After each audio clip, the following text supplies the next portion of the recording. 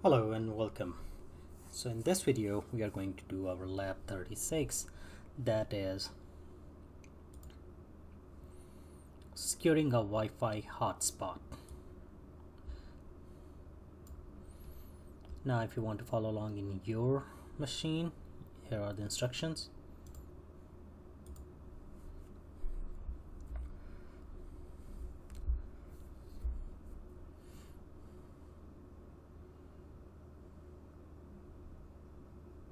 And rest of them here. Probably you cannot follow this on your machine. You'll have to be logging into your actual router, that home router. It should be pretty much same unless you have deployed a router in AWS, like in cloud.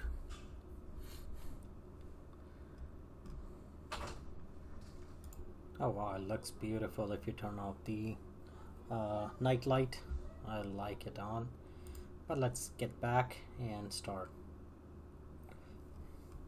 Alright, so these are the instructions for, like I said, either log into your router, look through there, or deploy a router in AWS, however you want to go. For this, it wants us to launch Google Chrome and go to the Linksys address. Now this is funny because normally it's 192.168.168, something like that, so it's not copying it. God. Okay, nope, copy paste is disabled. HTTP, so user interface .linksys.com WRT 320N, I'm in 1.0.00.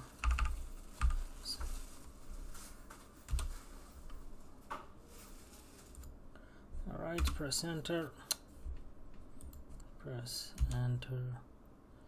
Still not found. Interesting.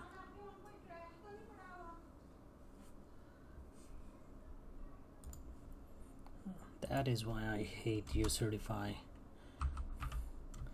And maybe that. The poor feedback was the reason that WGU got rid of them. Okay, we are in. So Linksys, this is your interface. It's gonna be exactly the same if you have a Linksys router. I do have, and my, not like ditto, but pretty much same. So what's required is WAP. So that's another thing when I was talking about uCertify being outdated. Nobody uses WAP.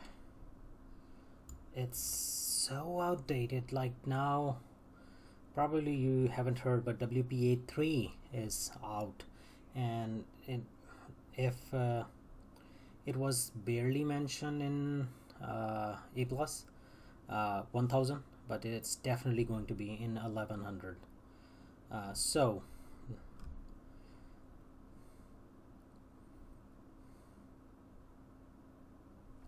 you can they're helping you configure WAP. That's I mean, I'm speechless. All right, so just for the sake of credit, let's go with it.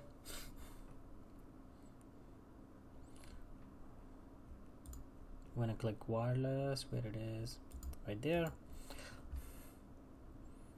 Manual Wi-Fi protected setup. So WPS is basically you press this button, press on your device without the need of username password. They authenticate with each other, and the bad thing is it's 4 normally it's just 4 code digits, but they implemented it 8, thinking that it will be secure, it will be more powerful, but the thing is their implementation was again wrong. They implemented it in 2 octets, like 4 and 4. So what happened is that it's easily breakable. So if you are using this, do not think that you're secure. Wi-Fi protected setup, I'm guessing we're gonna go manual. Configure basic wireless setting, click manual, and there you have it. You SSID broadcast, save, network mode, so BGN, pretty old.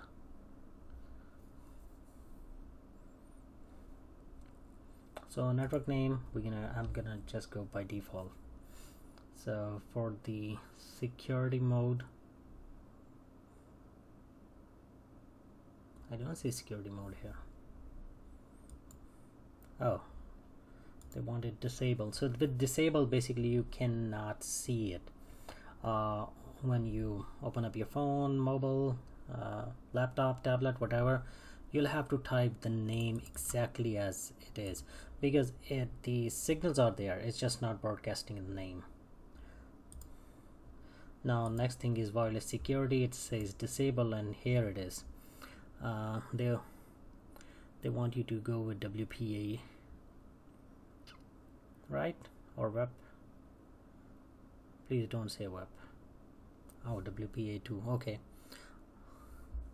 now they are going enterprise. Okay, that is something.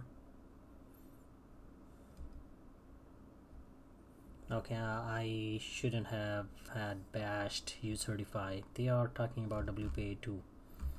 So for some reason I saw WPA here. WAP. Alright, my bad.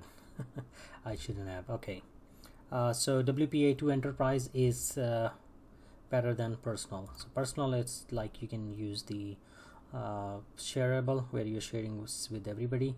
Enterprise is basically works with the radius servers, and what happens is that it grants you internet or Wi-Fi access based on your individual username password. So it integrates SSO. So encryption, they wanted AES. Okay, radius server is 192.168.1.12. 192.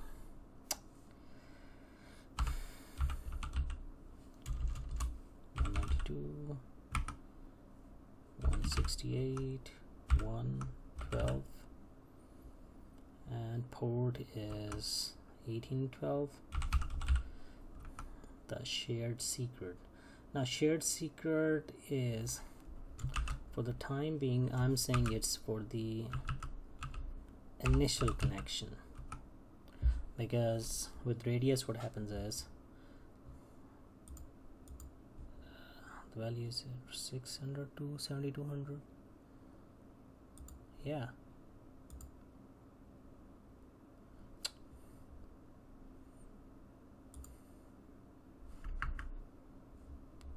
great, there goes the lab. But hey, I did it. My machine was on, so I'm on for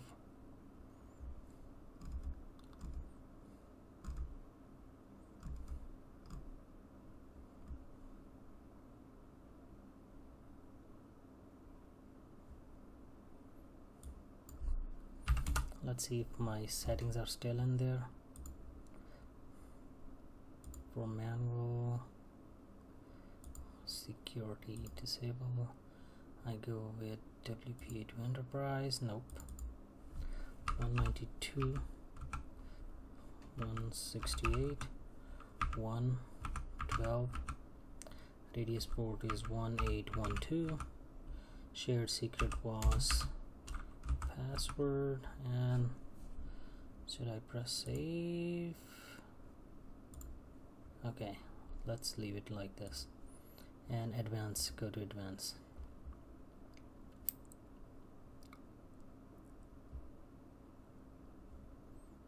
No, they do say it.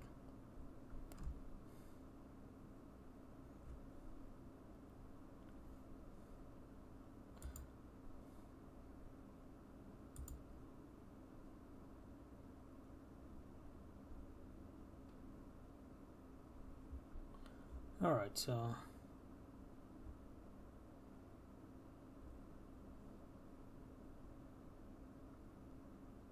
wireless Mac filter right here and enable, I'm guessing.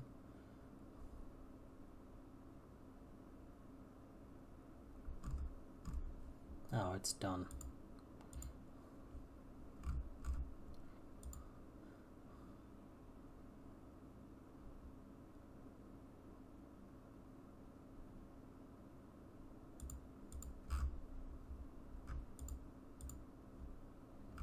So based on that answer,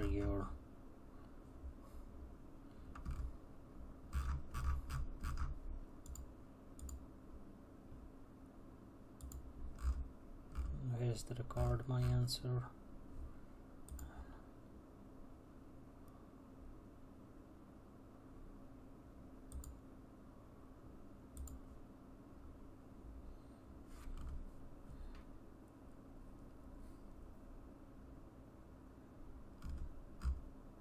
So what this part is talking about, it's talking about that